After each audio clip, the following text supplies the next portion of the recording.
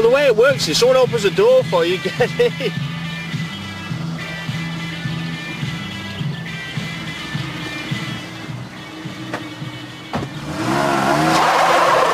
Yesterday, after,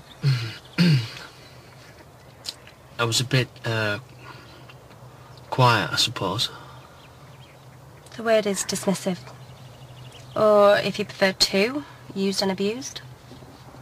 I might not be a brain box like you, but I think you'll find that's three. Oh, it has a sense of humour. Yeah. Tell us all and I'll deny it. I have an effect on you, don't I?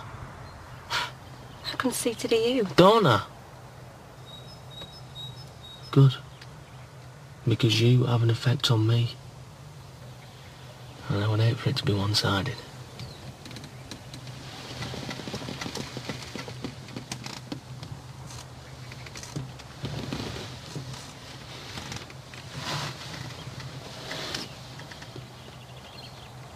So, what have you got planned for the next hour or so?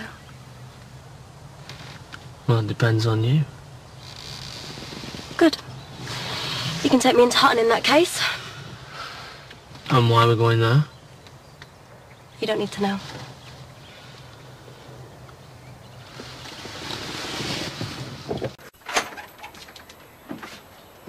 You're looking for Debbie, she's not here. Yeah, I know. She's in Hutton.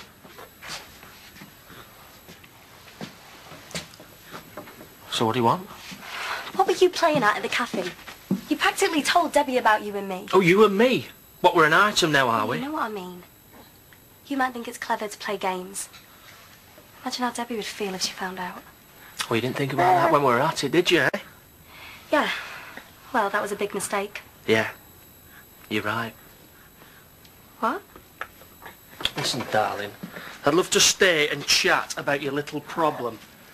But, see, I'm a bit busy right now. Well, what are you doing anyway? Well, I'm looking after Samson. Yeah, I can see that. Oh, well, sorry to disappoint you, but I only boiled babies at the weekend. I'm surprised Sam trusts you with him. Well, why wouldn't he? I've got a kid of my own. Used to look after Sarah. I know quite a lot about babies. And I know even more about making them.